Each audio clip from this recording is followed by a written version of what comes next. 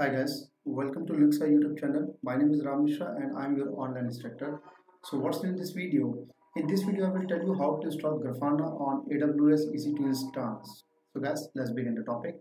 But before start the lab session, we need to understand few points, which is what is Grafana and its use cases. So here you can see that I have a grafana.com/.grafana, and where is clearly mentioned Grafana is open source, is an open source visualization and analytics software. It allows you to query and visual alerts on and explore your metrics, log, trace, no matter where they are stored. It provides you with tools to turn your time series database data into insightful graph and visualization. So it's a very interesting tool, and it's a multi-platform open source tool, and it provides you charts, graph, and alerts for the web, one connected to the supported database. So let's begin the lab session and we'll see how we can install Grafana on Linux machine. So guys, I'm on my AWS console and currently I'm in my Mumbai region, and here you can see if I refresh this dashboard, currently you can see there is no EC2 instance on running condition, right? So let me launch first EC2 instance first, and then I will install Grafana on that machine, right?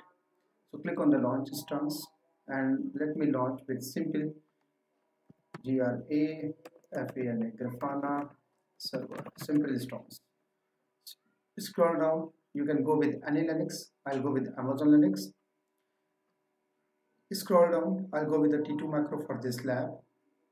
Key pair, if you have the existing one, you can go with that one. Otherwise, you can create with the new key pair from here. I'll scroll down, networking setting, I'll go with the default security group, which allow only SSH traffic, right? Later on, I will add few more ports. So I just simply click on launch instance, and this will launch a one simple EC2 instance for me. So click on the instance and let it be refreshed. Here Grafana server is ready for us, right? It's in pending condition. Within a few seconds it will be up and running condition, right? So if I click on the security and if I scroll down, here you will see that default security group, which is launched with JAWS 2. So if I click on this one and if I scroll down, here you will see that only one port, which is by default SSH, is allowed. So let me add few port which is important for Grafana point of view. Click on edit inbound rule and add a rule custom port, that is 3000, right? 3000 is used for Grafana. Go with the default CIDR block and scroll down and save it. So I just add, here we have successfully modified our security group and allow port 3000, which is used by the Grafana, right? Scroll down, here you can see SSH and 3000 for Grafana. Okay, going back on EC2 dashboard, let me refresh.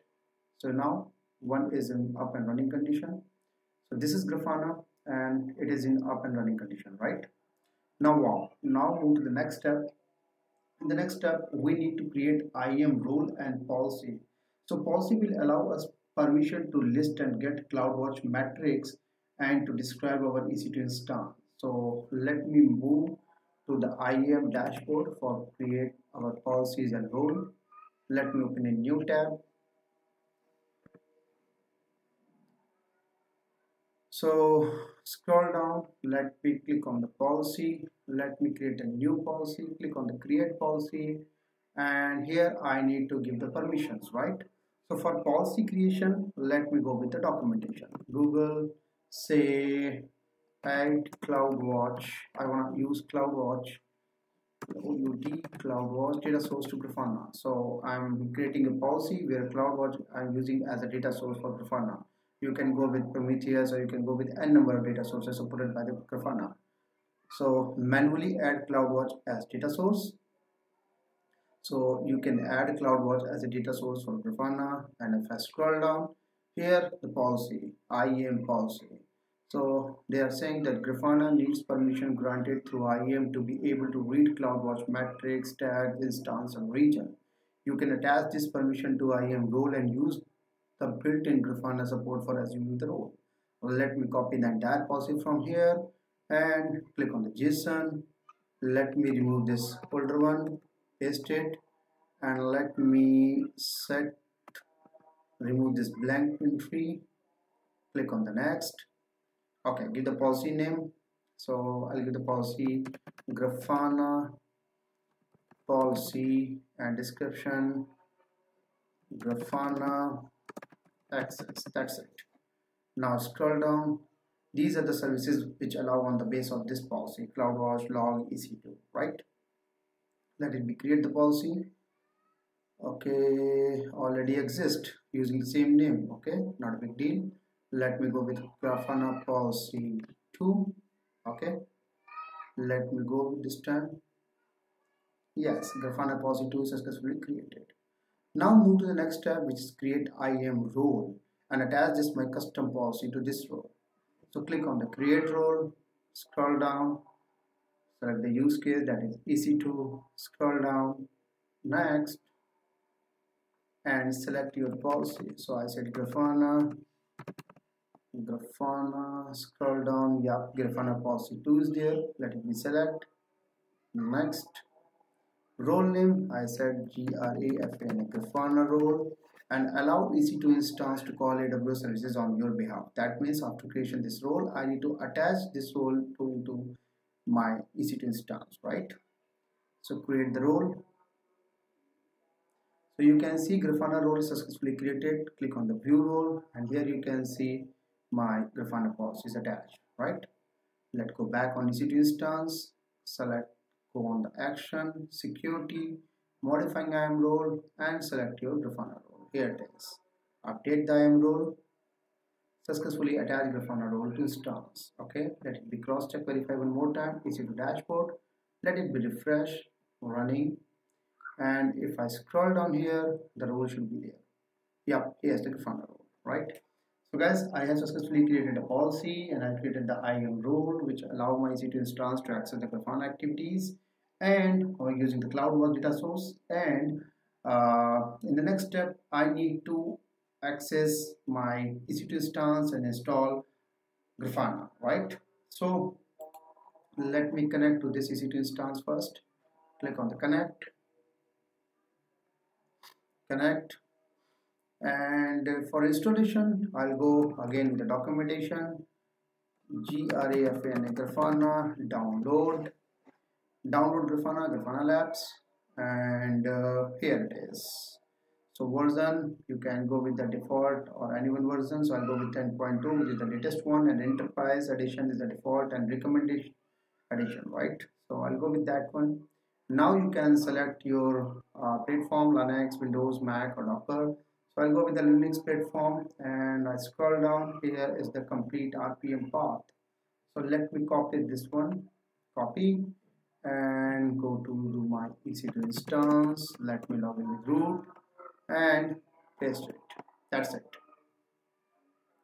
So basically this command will install Grafana Enterprise 10.2 on my machine, right? Let it be complete. Once it's complete successfully, we will enable and start the Grafana services also, right?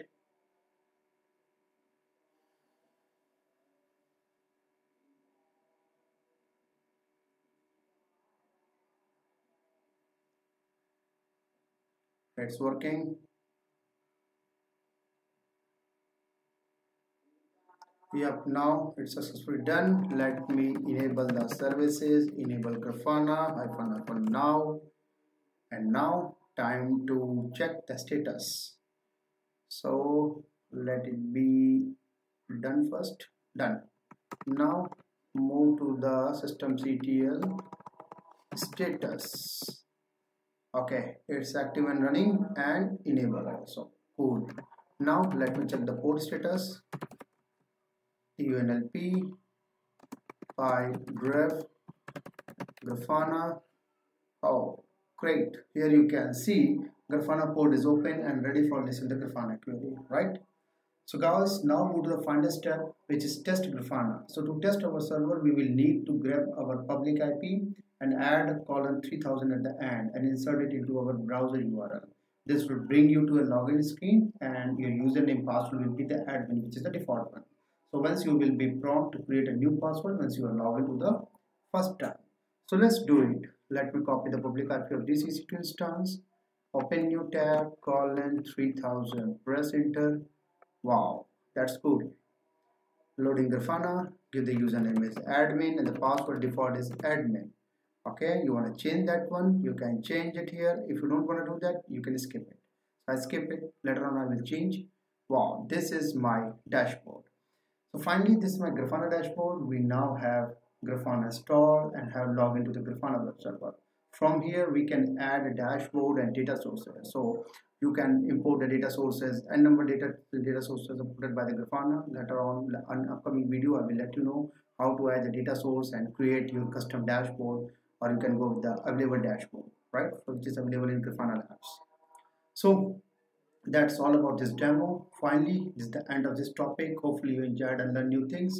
Soon I will come up with another new interesting topic. Till then, keep practicing. If you feel something I have missed or you wanted to know more something is, please reach out to my social media link which is mentioned in the description. If you like this video, please do not forget to like, share and subscribe my channel and press the bell icon button for latest update.